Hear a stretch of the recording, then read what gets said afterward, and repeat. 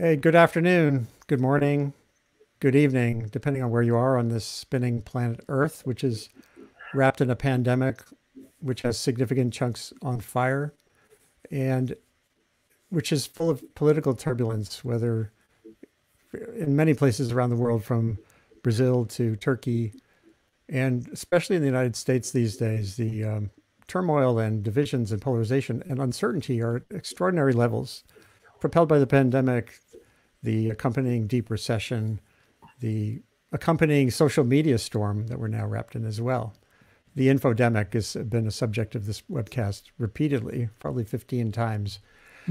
So here we are today, a very special privilege to have Laura Helmuth, an old friend, a longtime science writer, background at National Geographic, ran the science coverage for the Washington Post, and just this year, in the middle of all this tumult, moved to an incredible helm, the helm of Scientific American, 175 plus years old now, is in one of the great institutions of science communication, and it's has never endorsed politically a candidate for president.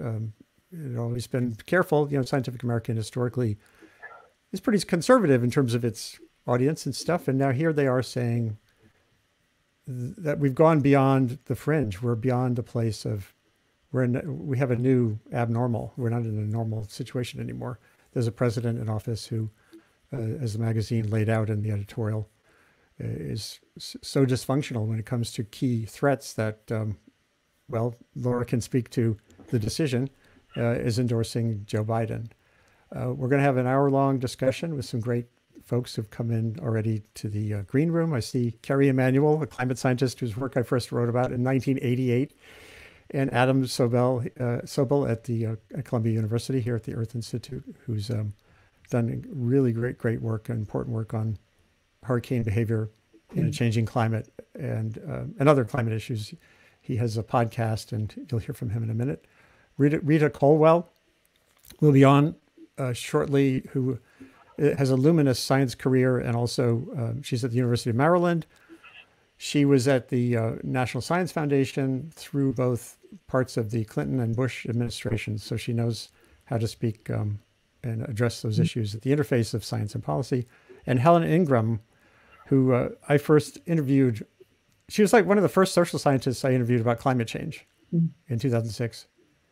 And she's the one who told me, well, people go to the ballot go to the voting booth based on things that are soon, salient, and certain.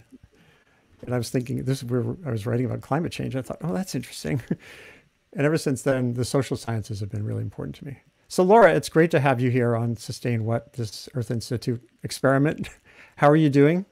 Oh, thanks so much for having me. Yeah, it's great to be here. It's great to be talking about these big fundamental issues, especially right before the election. Everything seems so soon and salient and certain or uncertain. Yeah, right. Yeah, it's that kind of year. So can you just walk folks through this decision? Changing direction after 175 years on something like that is a big deal. So how did that all come about? Yes, we did not make the decision lightly. It's been a 175-year tradition that Scientific American has not endorsed a political candidate. 4 years ago, we had an editorial that very strongly said political leaders need to respect science and not endorse conspiracy theories and misinformation. And Donald Trump does. He's rejected expertise, rejected knowledge, shared misinformation. We don't think he's competent. We warned against him back then, but we didn't take that final step of saying, therefore, vote for Hillary Clinton. But this time, so several months ago, the editorial board met, which is basically just everybody on staff who handles the stories. We met to talk about it, and we took the decision very seriously, but we pretty quickly and unanimously agreed that this election is so different. It's such an outlier. The Trump administration has been so much worse for science even than we feared 4 years ago, that we need to just say what we know and put ourselves out there and say we really think, if you care about science and health and the environment and evidence-based policy and reality, that there's one clear choice. So that's that's how we came to this point. In reading in reading what you wrote, also, you kind of expressed something that seems, again, I guess it's about this moment being so fundamentally different than past politicization issues. Back in 2004, I wrote a story, Bush versus the laureates, about how science became a partisan issue. And here, Marburger, Bush's John Marburger, who passed away some years ago, he said, this administration really doesn't like regulation. It believes in markets. So there's always going to be a tilt in an administration like this onto a certain set of actions you get to achieve a policy. In other words, you're torquing things. They were changing the summaries of climate reports and stuff, defending it as being within the bounds of something, but torqued in a direction. And I've written, and I'm sure you did, the Obama administration would sometimes torque things too. But it does seem like now it's different. There's something about Trump has been he kind of sees himself as the great disruptor in some ways. But is it that aspect of him that pushed this past the limit? Yeah, I think so. And you're right. The kind of politicization of science, especially hot button issues like climate change, stem cell research, those, we'd like to think that we should just go with the evidence and go where the science says, including the economics. People who say there's a business case for ignoring climate change, they're just wrong. They're doing the math wrong. The most economic sense is to take it very seriously and do whatever we can to slow down and stop climate change. So those issues have always existed. But what's different this time is just the wholesale rejection of expertise, the sharing of just lies and misinformation and conspiracy theories and just making stuff up, which Trump has done about a whole lot of issues throughout his administration. But where in some cases things could be a matter of opinion, but when it comes to science, it's not really a matter of opinion. It's a matter of what's real and what's not. And he's just so consistently denied reality, most catastrophically during the pandemic. And that's where we really see the consequences. So I'm going to bring on Kerry and Adam, who are the first folks to join in a minute. But one question immediately, we're now in the Instanet, right? So you've instantly gotten either pummeled or hailed with reactions. Are there some that you see as substantive that you want to talk about briefly? Are there challenges to this idea that, or you'd like to talk about? Yeah, so most of the response has been supportive. We've been really heartened that so many people are saying thank you and that this clarifies some issues for them. And we tried to be very sort of welcoming and inclusive in the endorsement. We never use the word Republican or Democrat. We really just say, here are two individuals, with the hope that people who've considered themselves Republicans and maybe are even voting for other Republicans in this election cycle will recognize that, Trump's an outlier. He's, he doesn't fit in the traditional political system. And, we want people, we want everybody to feel like if they're concerned about science, that they can choose Joe Biden and be making a good decision. So there have been certainly some critiques. I think that kind of the most common and the one that's potentially most serious is, are we furthering the politicization of science? Are we furthering polarization? Are we pushing away people who are more conservative or who are Trump voters? And I think, this is like not really a good defense for a schoolyard fight either, but we didn't start it. If Trump had shown just some basic respect for how science works, we might not have felt so compelled to issue this endorsement. But there's been so much rejection of science, and if you want to defend reality, it's really not a political stance. It's there are political implications, but we're not being political. We're really just looking at the evidence for what the consequences are of this administration and what the hope could be if the if a Biden administration can bring back some of the some of the respect for science, build back up the federal science force, rejoin international, the Paris Climate Accord, be more supportive of the World Health Organization during a global pandemic. All these things make us hope that things can be better under Biden in a way that's just really sticking with the evidence. There is a comment I'm going to post that came in from Facebook. Charles Rotter, who's a bit of a provocateur, but he has posted something that's worth raising. Who is the Metatron for this all-knowing science? In other words, who sets the bar for where science plays a role in decision making and not? Metatron, I was looking it up, is a biblical term for sort of a sage, a big, the decider. Well, we certainly aren't claiming that we are, but we do have a lot of expertise. I mean, we have a big, well, not big, I'd like it to be bigger. We have not a huge staff, but everybody on staff has been covering science very closely for their whole careers. And so, together we've been paying a lot of attention to this. And so when it comes to this endorsement, I think we bring to it a lot of knowledge and a lot of research.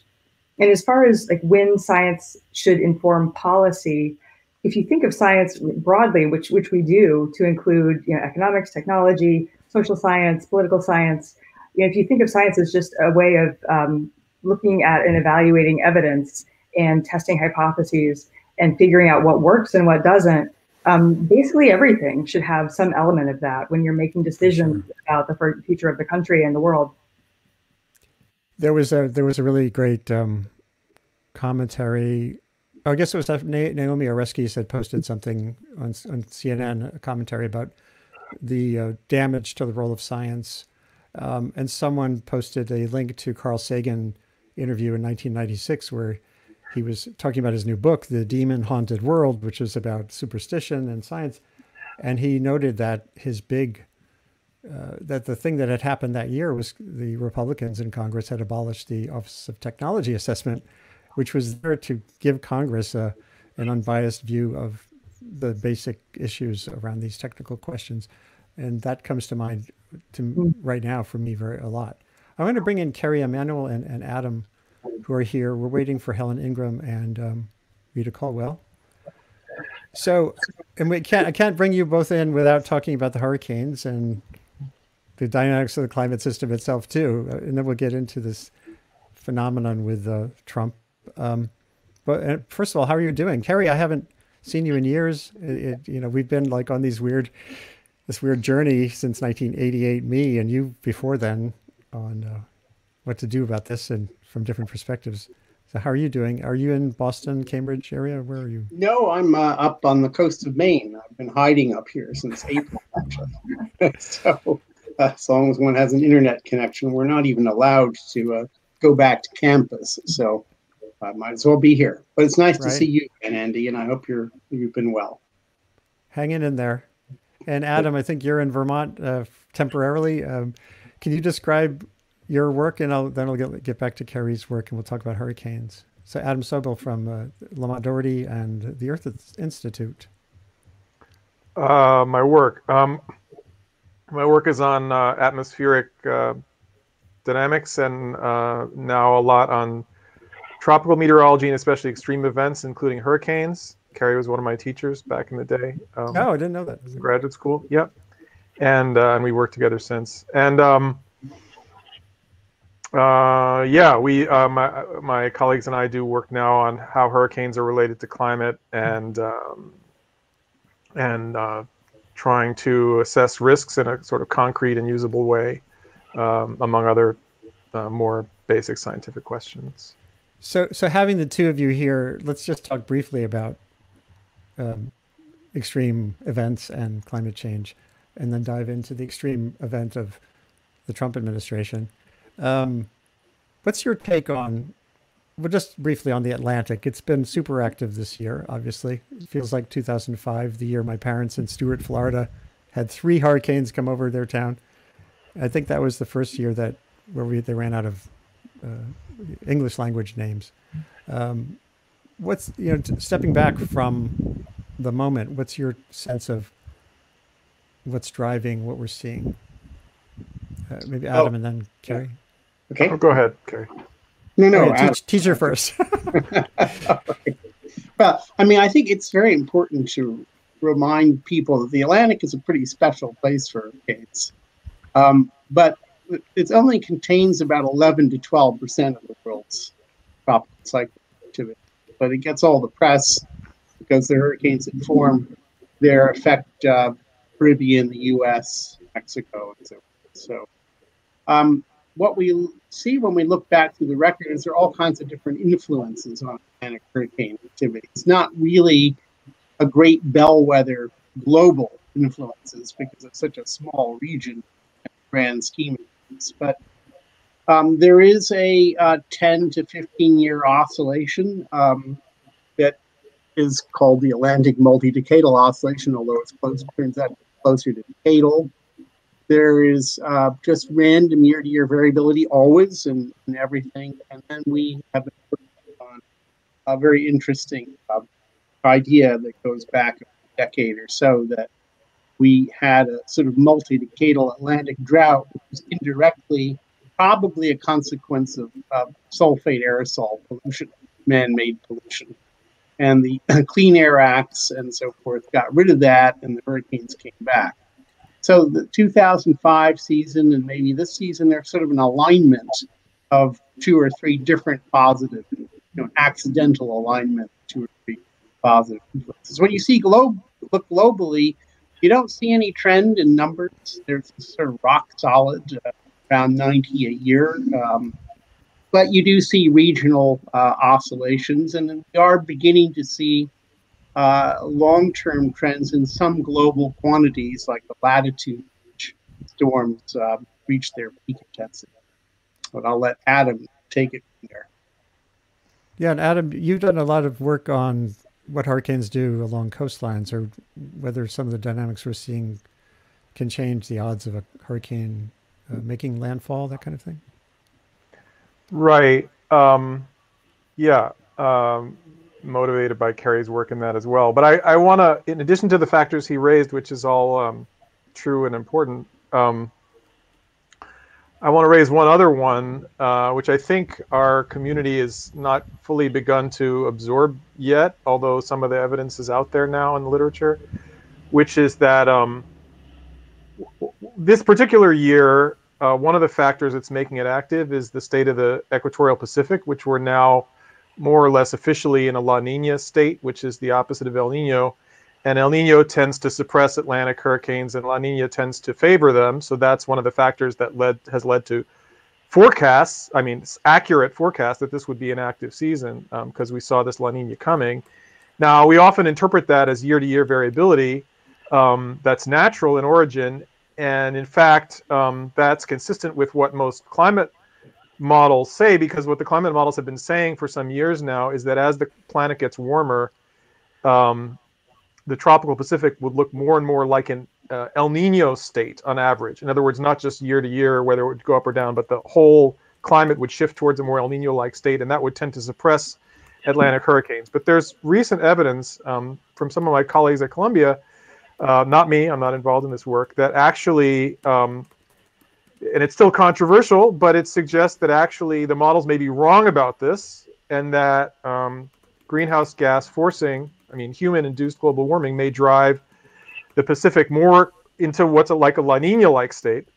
And the observations for the last couple of decades are consistent with that, and that had been viewed as a fluke, but it's starting to look less and less fluky. So if that's all true, it suggests that while this La Nina surely has some natural component to it, like all of them do, that there might be a force signal there as well. In other words, that the Atlantic, which is special for all the ways Kerry said, that the coming decades might be more active, for the Atlantic than we had thought, due to yet another root of human influence. And I'd be curious to hear what Kerry has to say about that. So, yeah, one more quick thought on hurricanes, and then I'm going to bring in Rita, who has come into the green room too. Well, I think Adam's absolutely right. One of the most important, probably the longest studied climate influence on it is the El Nino, La Nina phenomena. And yes, it's certainly one of the big factors contributing to the fact that it's a busy year.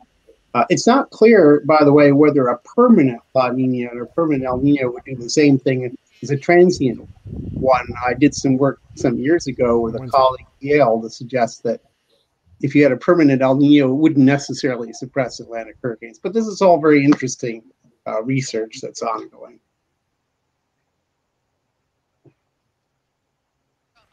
Hold on one second. I have one of our other guests on the line. So you may speak. Laura, do you have a hurricane question as an editor at Scientific American? Just, as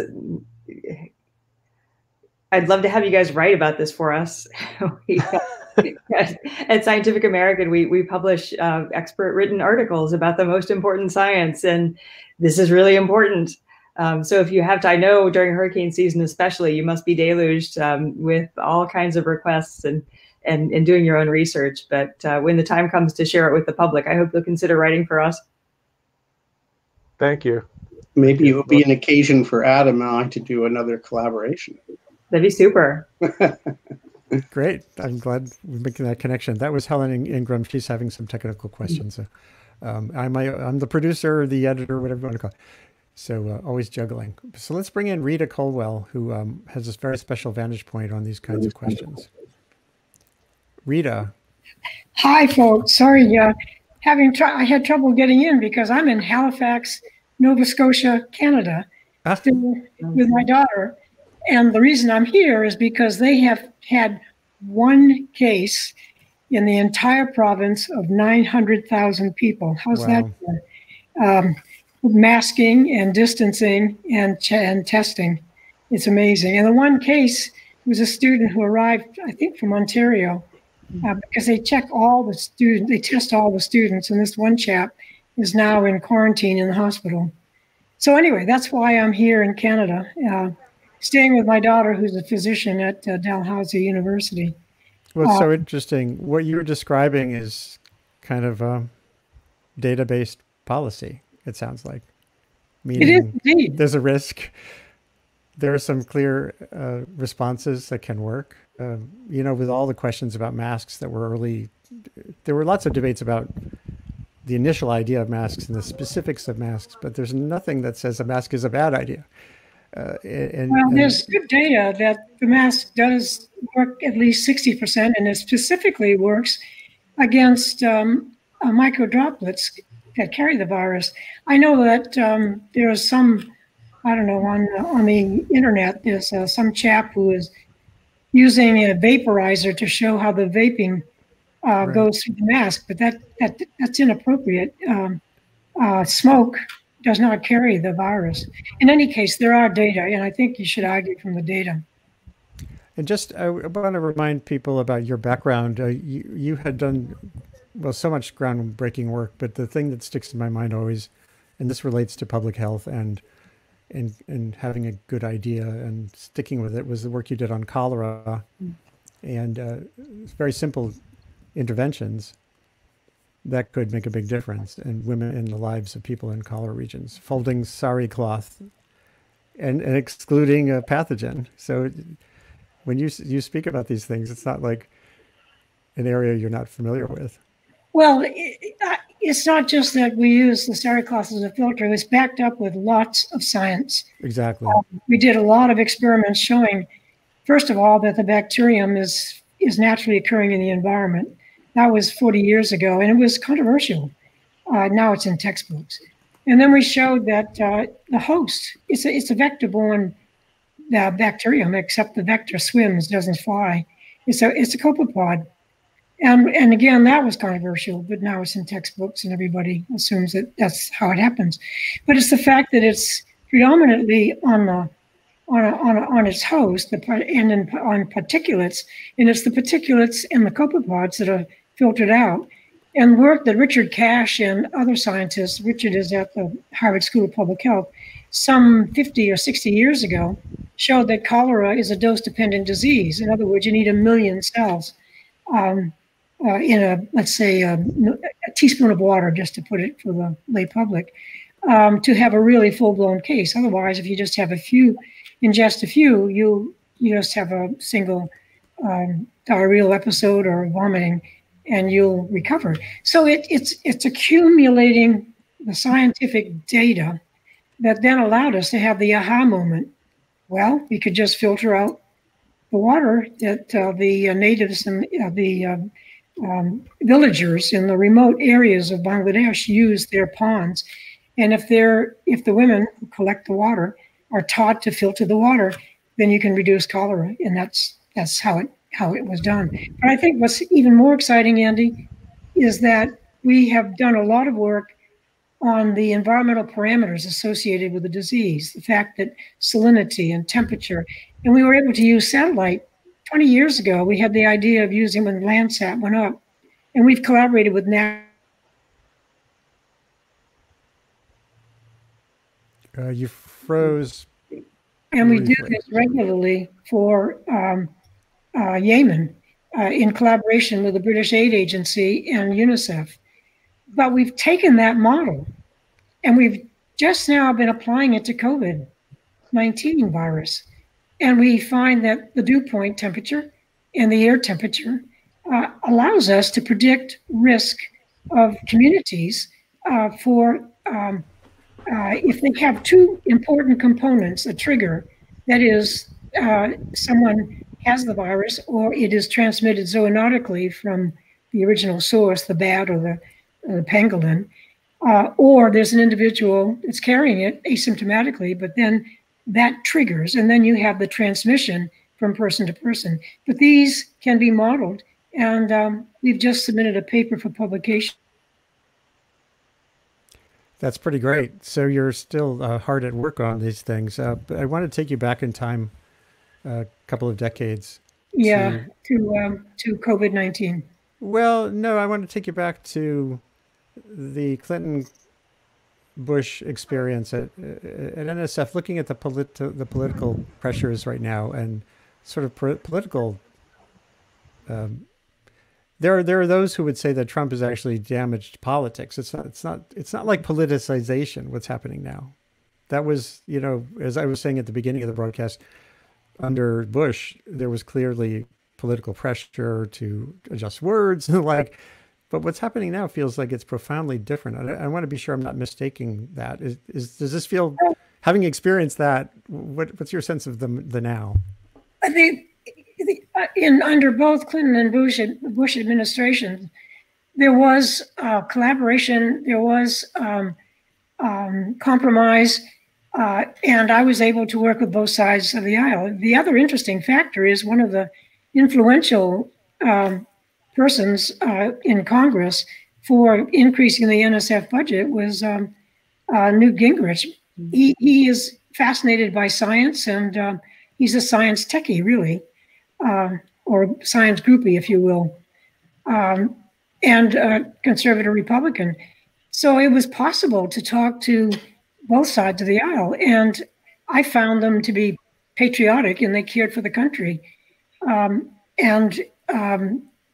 They were able, you could converse with them and you could come to agreement. And I think we've so polarized that somehow it seems to be unpatriotic to compromise, but that's really how society works. So I think that's the unfortunate difference. That it's just there's a brittleness now. Yes, there's a lack of communication, a lack of understanding that we're all patriotic. We may have different views, but we care about the country, and I think that's what's critical.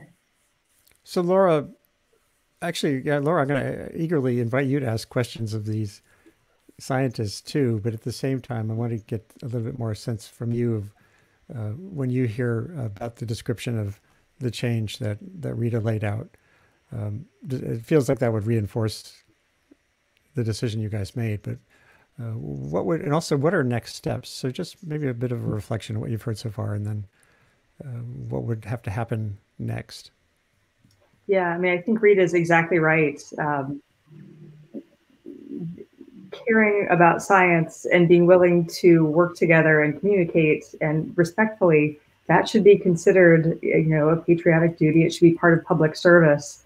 And as much as we can, reinforce the return of that norm or establishing that norm, because it wasn't always universal, of course.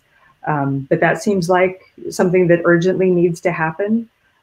Pew has some really nice research on polarization around science, and it just keeps getting worse, where you see people who are who identify as more liberal, being much more interested in science and thinking that science is important and trusting scientists, respecting scientists, and people who are conservative being less and less and less so. And so I think, yeah, the big question is, how can you take people who have been told that science is, ungodly, or science is, trying to undermine the president? Like, how do you bring them back and say, no, that, you heard this message a lot from the president, from his supporters, from your Facebook feeds, but it's literally not true. And that's like a kind of misinformation. It's kind of a meta misinformation. It's misinformation about where your information comes from. And I think that's the biggest challenge right now, or will be, as we try to recover from this point. That gets back to the Carl Sagan warning back in 1996 about the demon-haunted world, when there's a breakdown in basic understanding. And this is something I've thought about for a long time. It would be better, it feels to me it would be better if people had more of an understanding of how science works than of the findings of science, like a particular finding. When we think about science literacy, we say, what's the structure of DNA, or what's a greenhouse gas, as opposed to how do we learn what's real? And I don't know, I wouldn't mind hearing from Kerry and Adam about that aspect of it. Kerry, I forgot to mention earlier that you had been a longtime Republican and a climate scientist, which is not a common thing, from what I understand, looking at the literature. And I think you changed parties ultimately, or maybe you're an independent now, I can't remember. But when you think about this brittleness and, the work you've done all these decades, what comes to mind too as a path forward? Well, I think it's very important to understand how people and like and or admire who are supporting the current president came to that position, because it's very, very challenging. I mean, if you have a cartoon caricature of your Trump supporter or something like that, it's very easy to paint inaccurate pictures of who they are. I've tried to do that, and it's a struggle, but I think what's going on here is that it's not merely misinformation, it's disinformation. There's deliberate attempts by all kinds of different organizations, including, we recently learned, foreign nations or foreign governments, using very clever marketing techniques that are aimed at two things. First of all, throwing cold water on the whole scientific enterprise. That's making people distrust it. That's the first step. The second step is to make them believe something that just isn't the case. And I think what we fail to appreciate is how far advanced marketing techniques really are, and how easy it is to persuade even intelligent people of things that aren't true. And this is something for science too. It's something I think scientists ought to tackle. I'm sure some of them are, is how do these disinformation campaigns work, and how do you fight them? It isn't obvious to me. No, I think I mentioned that we've had at least a dozen episodes of this webcast with scientists and technologists who are really dug in on how does that happen. Renee DiResta, Stanford Internet Observatory. What's her name? Carol Wardle. Claire Wardle. Yeah, Claire Wardle. Sorry. And they're studying the system. To me, one reason I'm creating this initiative at Columbia is I think there's not a sufficient realization that the information environment that we've created around the world, this planetary digital ecosystem, is a fundamentally new aspect of the Earth system, essentially. It definitely has the power to change things for better or worse, right? Everything from better agriculture practices to better responsiveness to hurricanes to disinformation and hate and even violence. And there are people who are happily navigating that, but it's early days. Like the World Health Organization, we did 2 sessions on the recent webcast they did an online 2-week conference on trying to establish a field of infodemiology.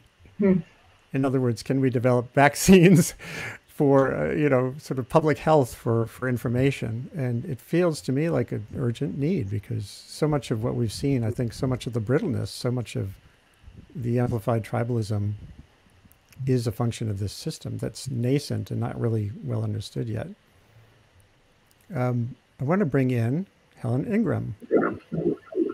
Helen, Thank you. who's Sorry now to be late in joining you, but I'm finding the conversation absolutely fascinating. I'm thinking that this blogosphere, this great miasma of information we have out there, is a lot like the political agenda. And when it gets overcrowded and there are too many voices, then very important ones drop out. And I think often those voices tend to be the voices of science. Once in a while, extreme events will raise the possibility of opening people's minds and open even concentration within the atmosphere of information to look at things in new ways. And it seems to me that we may be experiencing just that situation now with the fires and the storms. The difficulty with those things are that there are other people, including the Republican Party and President Trump, that have been interpreting these events in other ways. The only thing we're able to say is that this may not cause it, but it's a contributing factor. Well, so is leaf litter in the forest a contributing factor. And it is an easy solution, raking the floors of the forest or prescribed burns, and it doesn't look farther to fundamental causes. And I think our present difficulty is not only are we cluttered with way too many issues, with way too many points of view than we can comprehend, but that when we do think about them, there is even science and scientists who will step into that gap and give us an easy solution. For example, I'm a long-term water resources researcher, and I have been appalled at the extent to which a dam or a water transfer is the answer to every water problem. Right. It's an old solution that people know how to do, and you fall back on it. But often those kinds of solutions only postpone the day of reckoning. And it seems to me right now we have a day of reckoning, but we're, I think, vulnerable to being cut down into little tiny pieces. On the other hand, and I'll just say this, that global climate change as a topic has become extraordinarily politicized. And when things get politicized like this, science has very little voice, and science is in danger of being politicized itself. So it seems to me that our best opportunity here is people on local levels responding to these things with the science that fits local things, and perhaps the role of nationally prominent scientists, and you all can speak to this, is to connect with colleagues at state and local universities and help them with their explanation about what is going on with tidal surge and sea level rise, what's going on with fires and how they've become so numerous, and that might be a way to connect. I am concerned that we have wasted a good deal of time. Andy, when we started talking the other day about my participating here, I went back to remember when we met, which was in the early 90s, but it was because I participated in a AAAS book by Paul Wagner, published in 1990, where I wrote a chapter with some colleagues that said, for events to be acted on, they have to be certain, soon, and serious. We certainly have a lot of those elements now. So our opportunity is to interpret them in ways that allow science to speak with an authoritative voice. I think if we try to focus too much on the resurrection of the reputation of science, we're going to lose this opportunity. That's so interesting. You're recalling two things for me. If you don't mind, I'll offer them here. One is the American Geophysical Union, maybe 7 years ago. You know, it's 20 or 30,000 Earth and atmospheric and ocean scientists. They started something called Thriving Earth Exchange, which is not a messaging tool. It's not saying, hey, science is great. It's not saying you need to care about science. It was a utility process. You go to Thriving Earth Exchange and you're a community chronically flooded along a river in Ohio, and you say, I need help with hydrology. So it's creating a relationship between science and the community in a way that the community feels integrates with their needs. And it's still nascent. It's only, I think they've done 110 projects. They need to do 10,000, right? The scale issue is enormous. But, and then one of the women, a woman who helped to run it, said to me one day, I asked, well, how do you know it's working? She said, their bigger goal, of course, is to make sure AGU has a good reputation, right? And there was someone in a Republican district, I think it was in Ohio, who wrote a letter to their congressman saying, now I understand what science is. Because it's like, you helped us with our problem. It's not like, you know, this big institutional thing. And that feels to me promising. Now, on the downside, I want to show you something, which was George Marshall, who's been a longtime climate behavior analyst and an activist in England. He wrote a book about the human mind and climate. And way back in 2012, he went to an area that I had written about, east of Austin, Texas, where fires had ravaged Bastrop County. He did a bunch of interviews, ended up in his book. And I wrote this piece because it sort of said that when you go through a disaster, that it kind of makes you more of who you already were. Like, it's not like we all suddenly become communitarian. If you're a libertarian going to loner, then you just make your house stronger. You build bigger barriers. If you're a communitarian, then you give money to charities and you go to the local church. And that was kind of distressing because it says that even in a landscape like the one we have now, you can't necessarily assume that everyone will suddenly jump to the same barricade. And Laura, I wanted to get a sense from you in that context of, again, not so much of the general perception of the editorial and the endorsement, but what about members, the people who are part of the community, subscribers, the advisory board and stuff? Are they all jumping to the same barricade here, or is there more of a mix there? Yeah, as far as response to our endorsement of Joe Biden over Donald Trump, we've seen a lot of support from our advisory board members, from our subscribers. A lot of people say they're going to subscribe, so we'll see. We can run the data on that and find out. But yeah, I think historically science has not been the top political issue in any campaign, but I think this year and throughout the administration, I mean, we saw very early on in the Trump administration the March for Science. I mean, perhaps as many as 1 million people around the world marched for science. And a lot of the scientific organizations, Society for Neuroscience, American Geophysical Union, American Association for the Advancement of Science, all these groups that had not, had rarely been particularly politically active, they all endorsed the march and participated in it and kind of gave it scientific credibility. And we saw people come out with hilarious signs or angry signs. I think the most common one was "There is no planet B," and so people were marching in the streets because they felt like science was being attacked. And I think it has been. There's been real measurable damage done to the scientific enterprise in the U.S. and globally from the Trump administration. And so it does seem like that, for the first time, or for the most dramatic time, people are really paying attention and really want to do what they can to show their support for science and to fix this. And Adam, you have a podcast, and you're really focusing more and more, like many of the scientists at the Earth Institute, on the public interface, not just with students, not just with colleagues. What experiences have you had there that might reveal a path forward? Andy, I don't know what the path forward is, but and I'm struggling to find it. But I have a couple things I can say. I mean, I think it's it's a challenging issue. What the relationship of science is to policy, and when scientists should take political stances and how they should do so. I think that's the context here with the Scientific American statement.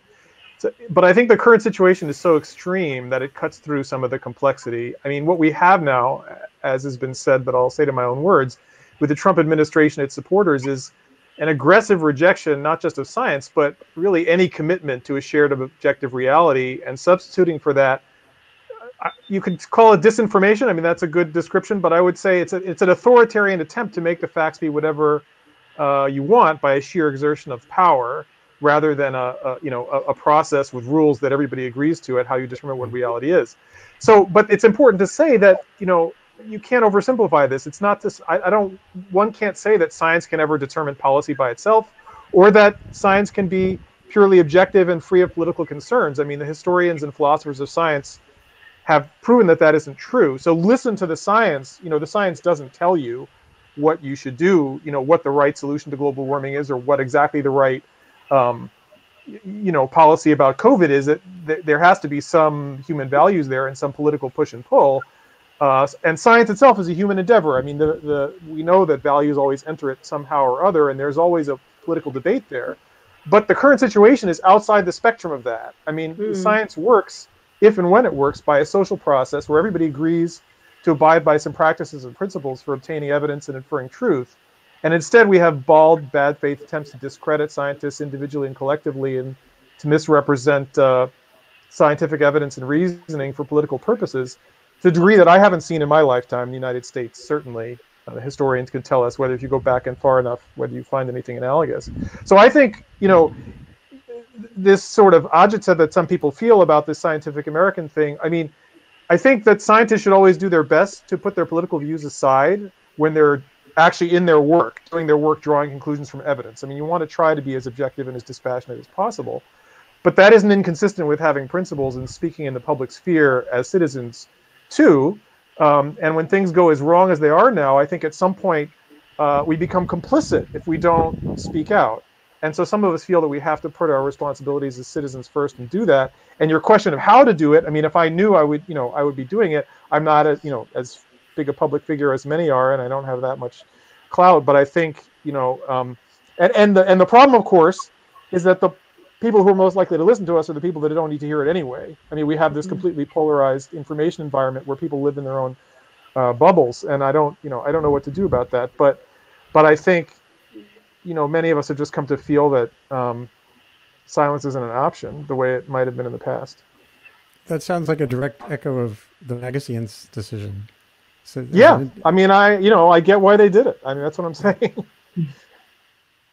Helen, you were going to make a point, I think. Yes, well, I completely agree with Adam. And it seems to me that in general, it's very dangerous for science to take political positions that are overtly political, but I agree that this is in exceptional circumstances.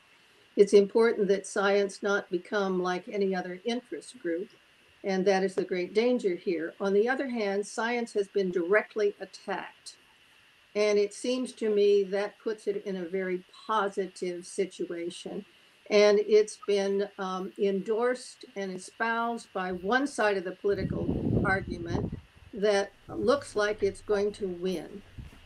If we are optimistic about that, if indeed Biden does get elected, then the opportunities for science to speak to policy, I think, are enormously great. And Laura, anything, therefore, that promotes that cause is a really worthy endeavor. On the other hand, that having been said, it seems to me that we have to care about where global climate change hits the ground and affects storms and affects fires and affects drought and the other dreadful things that are plaguing the planet.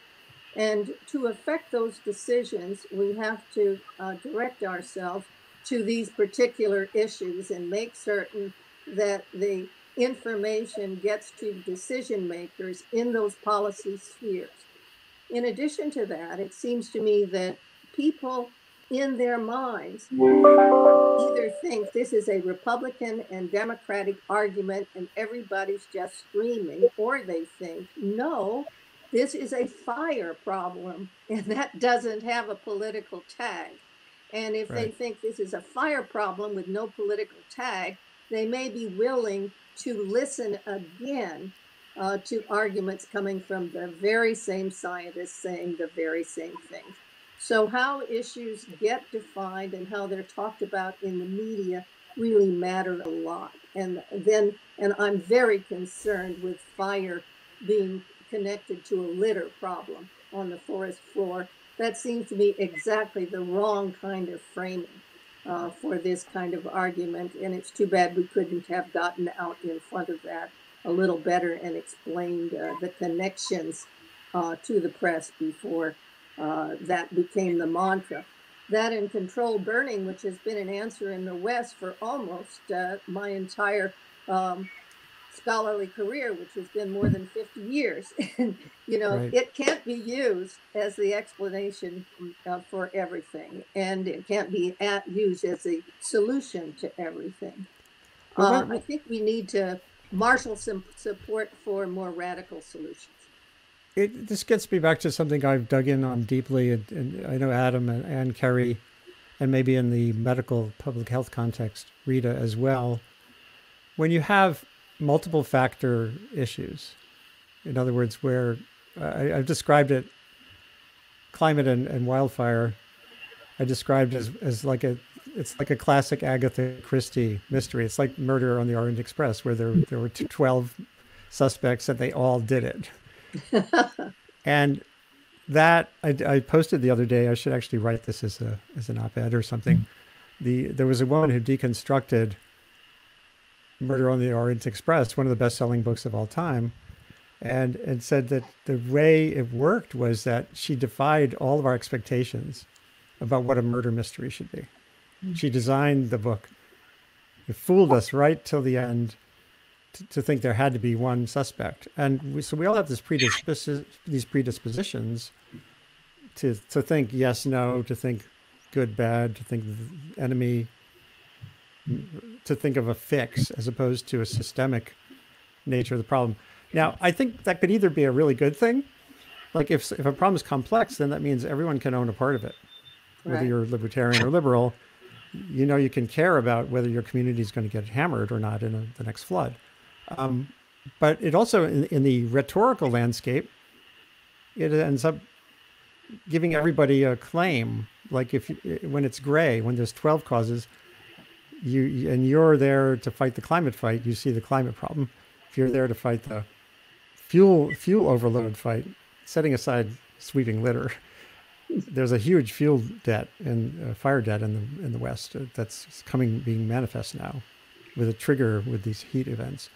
Then you'll find yourself in it too. So I don't know. See, still it feels like I think there's great opportunity and nuance, but this comes back to what you were saying. The communication landscape seems to make it worse. Like the way we're talking right now, we're all kind of like-minded in some way or other. I would like to widen the landscape here and see how we can get a difficult conversation going and still have something come out of it. I'd like to give another perspective here. Yeah. I'd like to say that I think we scientists need to take some blame here. 10 years ago, almost 10 years ago, the Deep Horizon water spill, oil spill occurred. And BP made available $500 million. This was not a fine, it was just BP made this available. The chief scientist from BP called me and asked if I would run a research program. I did that, and in the past 10 years, we have made a very concerted effort to involve all of the community scientists working on projects. We carried out the program much as the National Science Foundation would do, but we made a very concerted effort to involve the Sea Grant program. This is a community based program that reaches from the scientists to the average individual, the watermen, the fishermen, the citizens in the communities in the Gulf who were impacted. It's been hugely successful. We produced 3 documentaries. These were filmed by some very talented filmmakers, and they've been shown in a number of TV stations and PBS stations. We've had tremendous interaction with the community, and we're now summarizing all the work that we've done, making it available in reports to the communities. We're having reports in each state: Florida, Alabama, Mississippi, Texas, etc. It's been extremely successful. We've involved essentially 5,000 people. We've published, the team has published something like 1,500 papers in peer-reviewed journals, including articles in the Scientific American. We've made a very, very strong effort to have this Gulf research program be a citizen program, but still doing excellent science in the best peer-reviewed journals and in science magazines. And so I think we have to make that effort. And it comes back to the point you made, Andy, the reference I hadn't seen, but I'd like to have it, that if you make it local, and if you solve the scientific problem that's a local problem, then science becomes understandable, it becomes incorporated into the thinking and the business of the community. And I don't think we've done that. I think there is blame for being elitist and being on a pedestal rather than in the community marketplace. So anyway, that's a perspective I'd like to give. And I think we need to take some blame for not all of this, but certainly for the trend setting that's occurred over the last decade.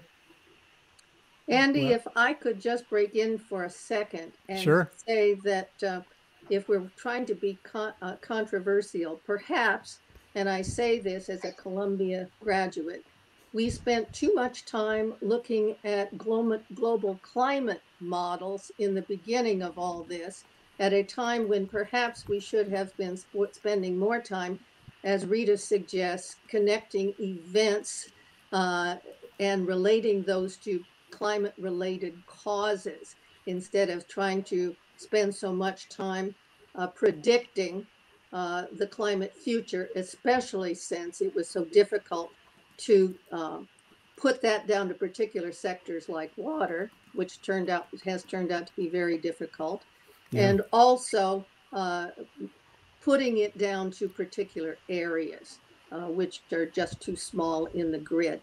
We've been at this, I look at this book on climate change and water, and we're talking about things that happened in the 70s. So we've been at this business more than 50 years. Why is it that we haven't made more progress with it? Well, I'd love to hear from Adam and Kerry briefly on that. I have some thoughts. Well, just very quickly, I'm talking to you from Maine. And in a lobster fishing village, there are lots and lots of Trump Pence signs all over the place. But if you talk to the lobster fishermen, they all blame their declining lobster catch and other problems here on global warming. So that's an instance that I think supports some of the comments that we've heard today about the importance of, I've been saying for decades that all climate change is local. In the end, it's what people perceive. They may not even be right about that, by the way. I'm not sure that the problems in the Gulf of Maine are really attributable to global climate change. They might partially be. But I think it's very important and also to understand the example of the cigarette smoking. The medical establishment had proven pretty much the link to lung cancer in the early 50s. It took 30 years for per capita smoking started to decline in the United States.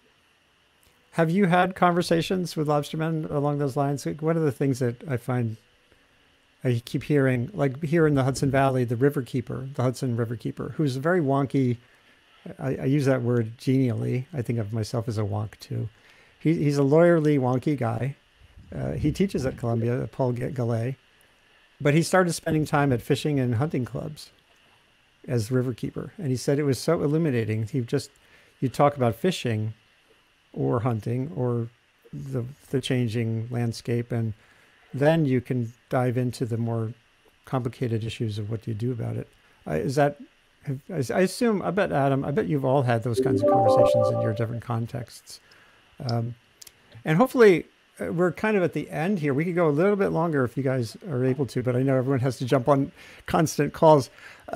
Maybe each of you, if you have a final thought on, like taking the endorsement that Scientific American made, or these observations you've all made about broken aspects of what we've done so far.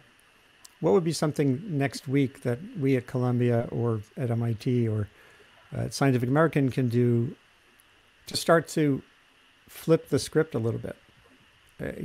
Trump succeeds in a way when we put the lens on him. That's Jay Rosen at New York University has said the worst thing that's happened is the media just transmitting his daily briefings through those weeks as an automatic response. He wins when he's the story, and he wins on both ends. So, is there a way forward? So Adam, I had offered you the chance to. Andy, I'm going to interrupt and just have to say goodbye. I have to teach a class. So Wait, by the way, what's the course? Sorry, what's the course? It's a course on climate physics. Actually, good for both undergraduates and graduates. The basics starts at 2:00, and I can start a few minutes late. I'll show them my 1988 article featuring you about hurricanes and a warming world. So thank you, and you can pop off. And it was great that you could come on, Kerry. Thanks. Emanuel, nice to see all of you. Bye. Bye. So a quick round, Adam. I think with your podcast and with other things you're doing, you're working at that already. I'd like to help you amplify that stuff to whatever extent I can, and I'd like to use this platform to help all of you, widen the conversation. So Adam, what would be a next step? Well, thanks. I mean, yeah, first of all, I think I can start by my short closing comment by, first of all, appreciating and agreeing with Dr. Colwell's comment about engaging locally. I think this is a criticism that has been made, from a few quarters of climate science, and I think there's some truth to it. It goes back to this sort of when the field got serious about treating it as a physics problem of global climate change and global climate models, and that makes it sort of inevitably gives one less, and the models are much better at predicting the very largest scales than the smaller scales, but the smaller scales are where people live. So that's a tension that's always been there, and I think it's fair that we could all find ways to be out there in the community and make our science more usable, as with AGU's Thriving Earth Exchange or other ways. And for some of us, that may require us to change a little bit what our areas of focus are. So that's not always easy for people with a lot of training and accumulated experience under their belts, but maybe it's a little easier for younger people, or some of us are older who are willing to make the effort. But I think the other thing is, just to say it really quickly, I think it's partly about mitigation versus adaptation too. Mitigation is a global problem, and adaptation is a local one. And adaptation used to be considered a dirty word in climate, and now we know we have to do it. So I think that's where we're engaging with the community. And just to bring it back to the thing you asked about fires and events with multiple causes, I think one way of cutting through that would be if we could all have a little more clarity about what the connection between science and policy is and what we're trying to achieve when we talk about these things. Because if what you're trying to ask is, I'll make it really concrete here, if what you're trying to ask is, I'm somewhere in the West Coast and I want to make where I live less susceptible to fire, then reducing carbon emissions is a very long-term and indirect way to do that. And I could probably have a greater impact by doing local things about forest management, about development, about building codes and zoning and all that kind of stuff. On the other hand, if we're making a political argument about what should the United States role in the world be and in climate, and how should we engage, what should our energy policies be, then the connection to fires is relevant. I mean, we don't have to prove that fires have only one cause. All we have to be convinced of is that increasing fire risk is one of the harms of global warming. So in other words, both, which one is more important depends on what you're trying to say. And I think to answer your question, I think, these are things that are already happening, as you've said, but in a university context, we could do more local engagement, more work on adaptation, and more sort of serious thinking on the part of scientists by how and whether and to what extent their work is policy relevant or should be, and in what ways. We could all just become a little more realistic and a little more concrete about that, and a little more better educated. Yeah, and I think we're working on that, at least from what I see at Columbia. The climate school is very much that's being planned here. Yeah. Is not just teaching more climate science, right? It's about right. community. The fourth purpose is what can we do outside the walls and in meaningful ways. Rita, do you have a last thought? Hopefully I'll get you back on here. Actually, all of you are invited to come back as frequently as possible.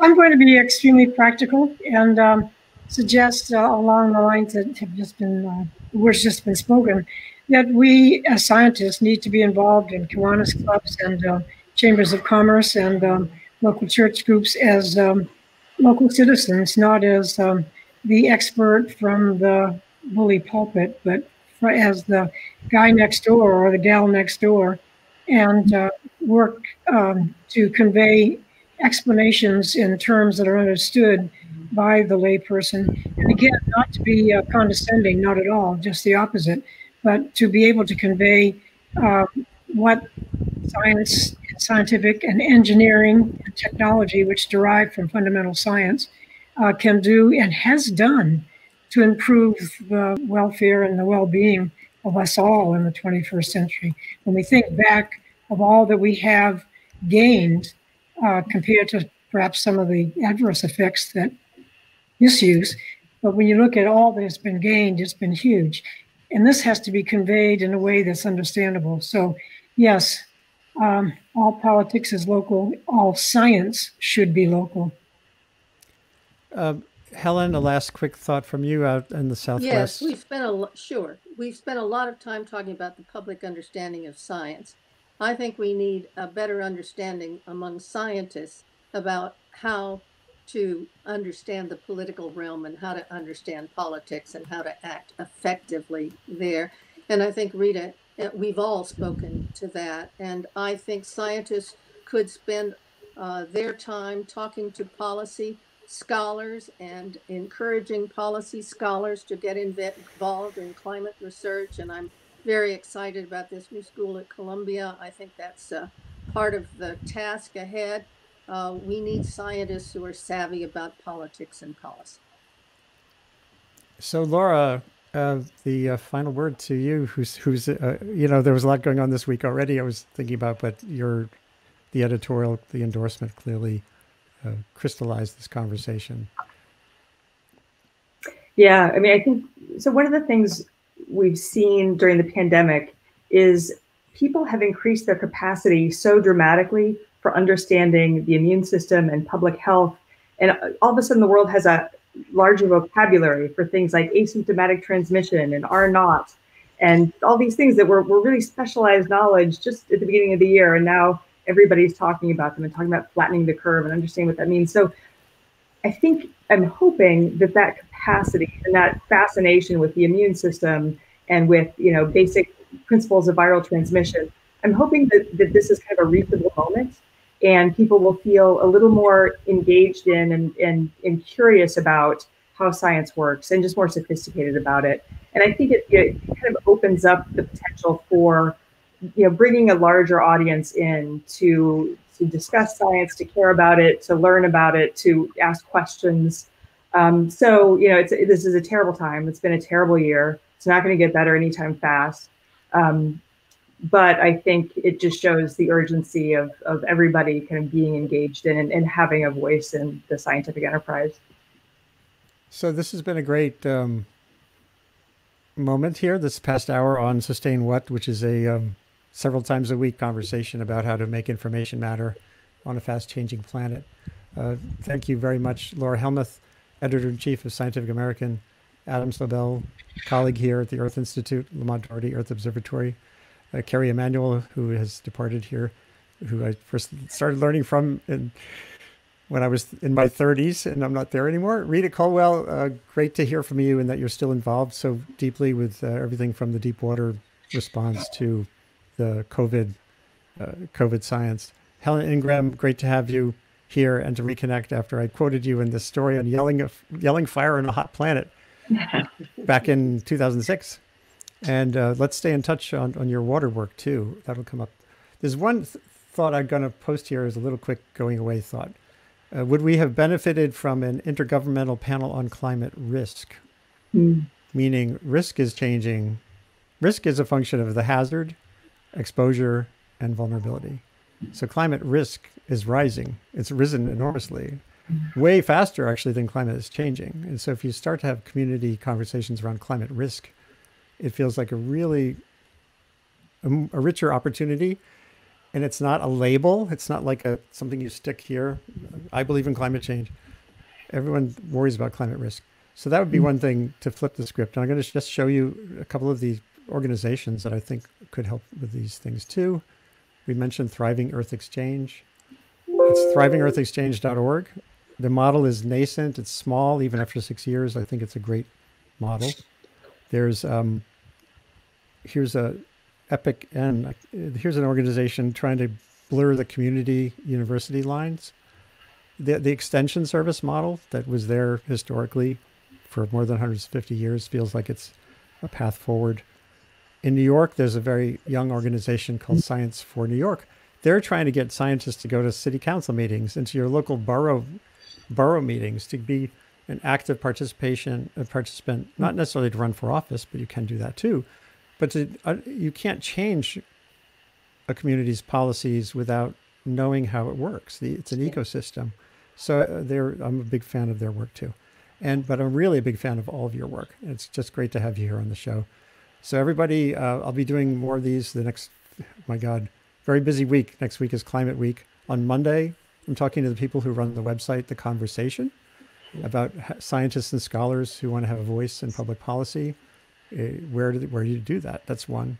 On Wednesday, we're talking with the guy from Impossible Foods, who turning plants into meat. And onward next Friday, the 25th, the session will be looking at next steps for climate journalism.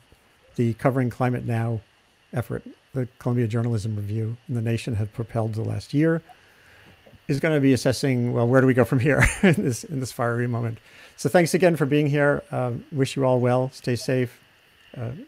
Connect from a distance, and ultimately face-to-face when you can. And this is Sustain What? Thanks so much. Great to talk. Thanks, Andy. Great to be with all of you. Appreciate it.